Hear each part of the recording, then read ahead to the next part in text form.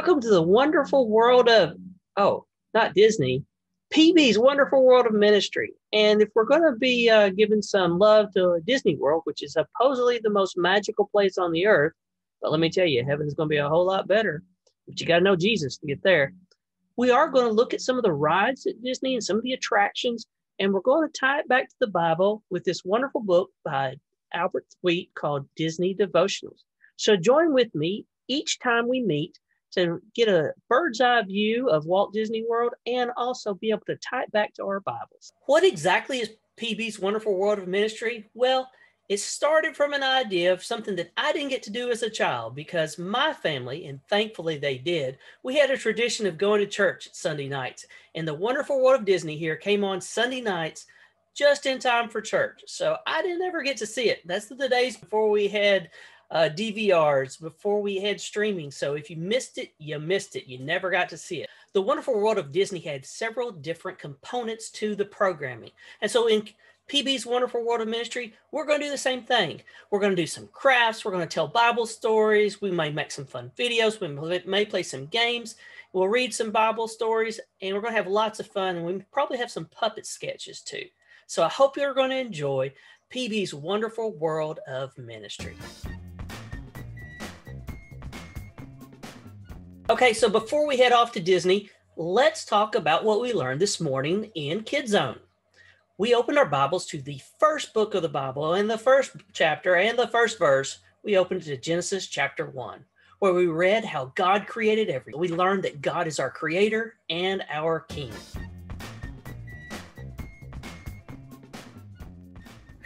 Man, I'm tired. Oof. Hey, Camille. It sounds and looks like you need to take a break. Did you just get back from a long bike ride? Whew, did I ever. This bike I got from you last week has been so great. It's been opening up whole new worlds to me. Whoa, it must be even faster than I thought for you to travel through space with it. I don't literally mean the bike has taken me to other planets, although that would be really cool. I just meant that this bike I'm able to travel farther than I could on foot. I've already been able to see so much of God's creation. Isn't that the best thing about being outside? Everywhere you look, you can see God's fingerprints. Those must be some pretty huge fingerprints. Oh my goodness, you goofball. You're always taking me so literally. I don't mean God's actual fingerprints, but everywhere I go, I see evidence of God's creativity. He made everything there is, and I get to explore it all on my new bike. I'm so excited that you're enjoying the bike I built. It makes me happy that you are enjoying God's great creation too. In fact, that reminds me of a Bible story. I was just about to share it with my friends here. Any chance you might like to help me out with it? That sounds great. Let's see how much you remember, and I'm going to have an old friend come by and help us out. Hey, look who I've got with me. That's right, your old buddy Duffy from Scripture Shorts. And Duffy's here to see how much you remembered from our lesson today. So let's start off with question number 1. What did God do to create the world? If you said he spoke, good job. You got it right. All right. Question number 2. How many days did God create the world?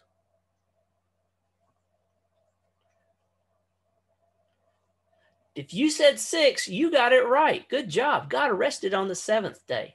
So should we. Now, question number 3. What did God say about everything that he created? Yes, Duffy got it right. Hope you did too. He said that everything was good. All right, you guys are doing great. Okay, so last question, and it's a hard one, so you may have to put your thinking hats on like Pooh. All right, who is God?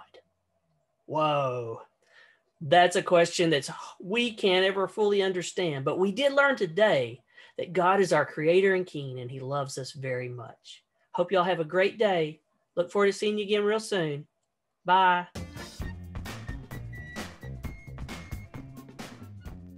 All right, where will we go today? Today, we're going to go to Adventureland in the Magic Kingdom, to one of my favorite rides, the Jungle Cruise, Walt Disney's Jungle Cruise. I've loved the rides ever since I was a boy. I love the adventure and the animals and all the fun things that you see, and especially the jokes. And now as a dad, I enjoy the dad jokes quite a bit. Now, the interesting stuff about the Jungle Cruise is that it's a boat ride that's been around since day one at Walt Disney World, and as well as the one in California at Disneyland. It's one of the originals that Walt Disney himself helped to plan, and from 1955 to 1962 at Disneyland, the ride included a narration describing what you're seeing on your jungle adventure, much like a documentary. But starting in 1962, the ride began producing pun-type jokes into the spiel and hasn't changed since. If you've ever ridden this ride, you know the kind of puns I'm talking about. Yes, they are super corny. They're dad jokes for sure. But that's one of the things that makes the ride great and leads to our devotional thought for today. First of all, did you know that Walt Disney originally wanted real animals on this ride? But he was told that all the animals would be nocturnal and asleep when guests were riding. Therefore, Walt decided instead to incorporate animals that he could control, also known as audio animatronics. For a time, however, there were live alligators in the ride queue at Disneyland. This is also the ride that inspired Walt Disney to view his parks as never complete and always needing change. Apparently, he had overheard a young boy ask his mom to the ride Jungle Cruise, and she replied, "No, we did that the last time that we were here." What a great mom, right? Hearing that, Walt decided that his parks would always need to change to invite people to come back. The water of the Jungle Cruise is a lot cleaner than it looks. Brown dye is added to make the water look dirty and to conceal the fact that your boat is on a track. Another fun fact is in 2004, one of the boats took on too much water and sank to the bottom. Luckily, the bottom wasn't too far, and the boat was recovered and is still in use today. Finally, the Disneyland version features a famous tree just outside the entrance line. That palm tree dates back to 1896, when the rancher who owned the land, sold to Walt Disney, requested that one tree be spared. Walt Disney obliged and had the 15-ton tree moved from the parking lot area to Adventureland, and it survives to this very day. Now, there are many more fun facts about this ride, about the Jungle Cruise, but I just don't have time to tell you about all of them. But I do want to refer back to what made this ride famous: the jokes, the puns, the traditional narration on this ride that makes you roll your eyes and groan with laughter, or at least fake a laugh to be nice.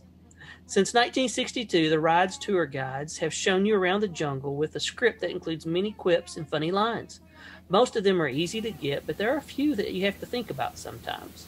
Honestly, many of them are just so silly that they are funny.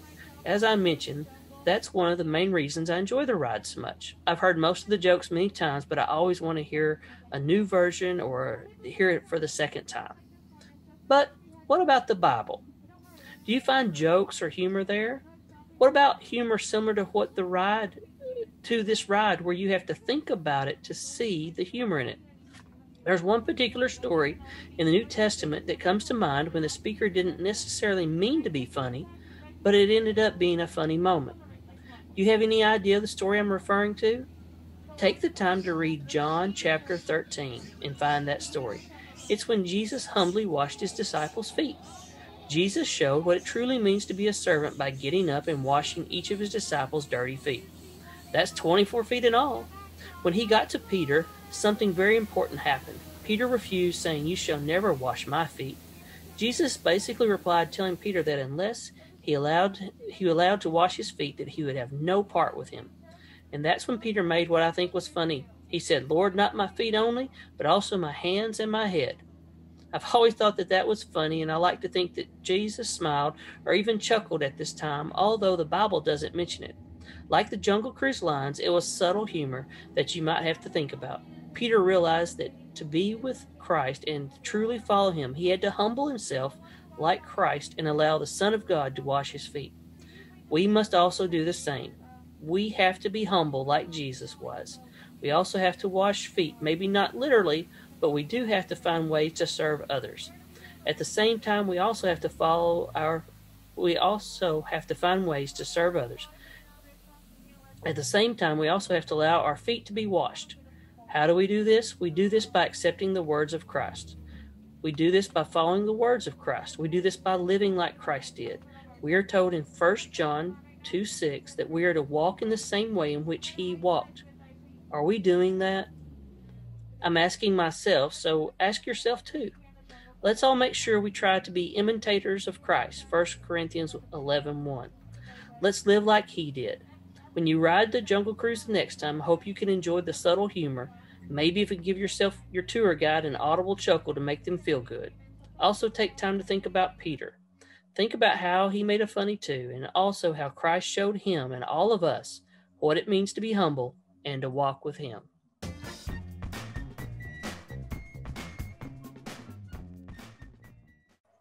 Hey, in our next segment, you get to cheer on your favorite rubber ducky. All right, who's going to win?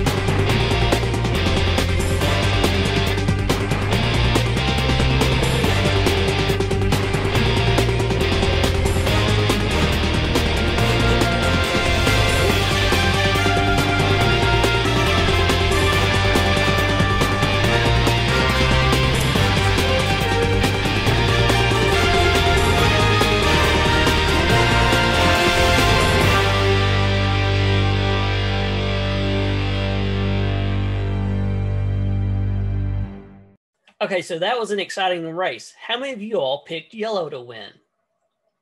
I didn't. I went with blue. But if you're like me, you always are ready for a snack. And a great snack is always a sandwich. You know, what's your favorite sandwich that you like to eat? Yeah, I thought I would hear that. I thought I would hear a peanut butter and jelly sandwich. Absolutely. That's one of the best ones, and I love to toast mine.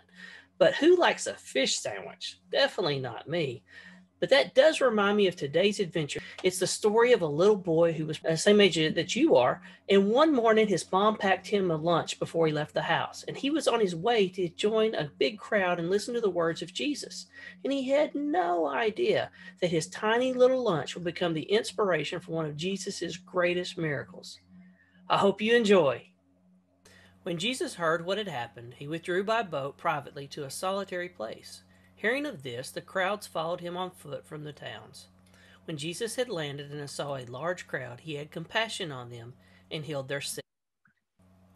As evening approached, the disciples came to him and said, "This is a remote place, and it's already getting late. Send the crowds away so they can go to the villages and buy themselves some food." The disciples saw a big problem. They had a huge crowd on their hands and listening to Jesus, and it was getting close to mealtime. The people needed to eat, and the disciples were probably a little hungry themselves, and they wanted Jesus to send the people away to fend for themselves. That's when the little boy stepped up. He didn't have much, but it was enough for Jesus. Jesus took his gift and used it to bless 5,000 people with a delicious fish dinner. He also showed his disciples and us the reason he had come. Jesus replied, "They do not need to go away. You give them something to eat." "We have here only 5 loaves of bread and 2 fish," they answered. "Bring them here to me," he said. Jesus didn't come to earth to teach people to fend for themselves. He came to show us how badly we need him in every part of our life. Sending the people away was never an option, so Jesus said, "You give them something to eat." And he directed the people to sit down on the grass, and taking the 5 loaves and the 2 fish, and looking up to heaven, he gave thanks and broke the loaves. Then he gave them to his disciples, and the disciples gave them to the people, because God can meet all our needs. And they all ate and were satisfied, and the disciples picked up 12 basketfuls of broken pieces that were left over. The number of those who ate was about 5,000, besides women and children. Hi guys, Stephanie here. It is craft time. So today we're going to be making name tags, and all you need is an index card, a hole punch, a marker, some scissors, and some string. And if you want, you can also add some beads. So let's get started. Step 1 is to punch a hole in your card. Bing, bing, ta-da! 2 holes right here. You can choose whatever color you want. I like pink, and I chose pink. Now I also have this special symbol up here. Does anybody know what it means? I think Pastor Brent's going to tell you. So we've got our 2 holes right there and our beautiful name. And let's try to practice writing this symbol right here. Okay, so I went ahead and I put one side of my string through my 1 hole punched here so that my beads won't fall off. And I'm going to take my other side of string and put my beads on. So you can put as many as you like. I'll just put a couple.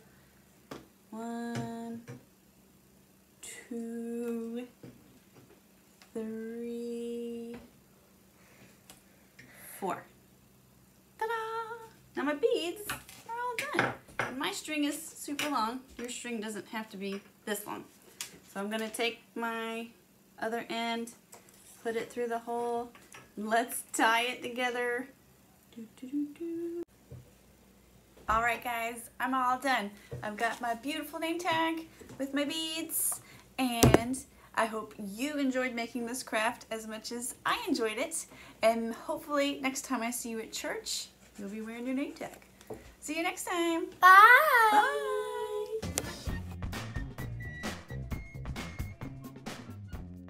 Hey, thanks, Miss Stephanie. So, you may have noticed a strange symbol on that name tag she made. The sign of the fish, or the ichthus. That was a symbol that the early Christians could write in the sand or in the dirt to let others know that they were Christians too. But it was a secret message to stay away from the Romans. Now, while it's true Walt Disney is one of the greatest storytellers of our time, the greatest story of all time is the story of Jesus. The early Christians were fearful for their lives in spreading the gospel under the persecution of the Roman Emperor Nero. So join our friends, Ben and Helena, and their kids as they keep the stories of Jesus alive. Hope you'll enjoy The Story Keepers.